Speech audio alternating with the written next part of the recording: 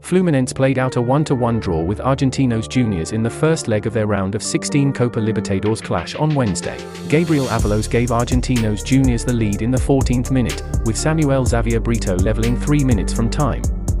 Both teams were reduced to 10 men as Alexis Martin Arias was shown a red card in the 76th minute. While former Real Madrid star Marcelo received his marching orders just before the hour mark, the Brazilian was attempting a dribble then planted his left foot on Luciano Sanchez's leg in a sickening moment, which broke the player's leg.